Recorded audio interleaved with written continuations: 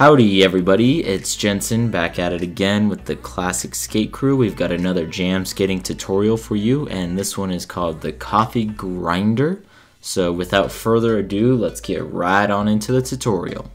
To get started, what you're going to want to do is get down into this crouched position where my left toe plug is down on the ground, my right leg is pointing out, and I'm kind of resting on my heel, okay?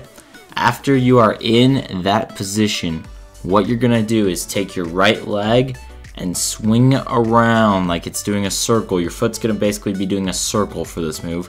It'll come around over in front of my other foot, and when it gets to be in front of my left foot, I will place both my hands down on the ground in front of me.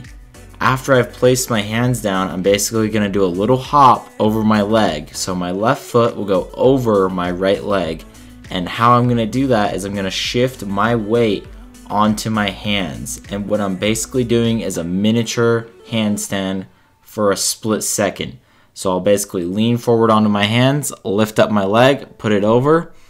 And when I lift up my leg, my right leg basically just swoops under.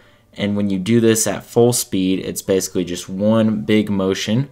So what I'm doing basically is from the start, my leg's pointing out, I swoop it around in front, place my hands down, it goes right under the little hop, and then it will come back around the back and all the way back around to the front and stop again.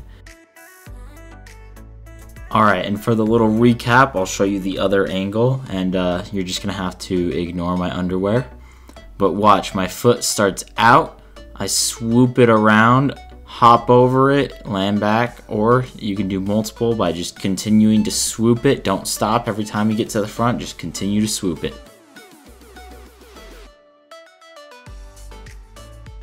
Anyways, I hope you found this tutorial useful, and if you go ahead and practice this, I know that you'll be able to get it down in no time. Thank you for watching, and have a nice day.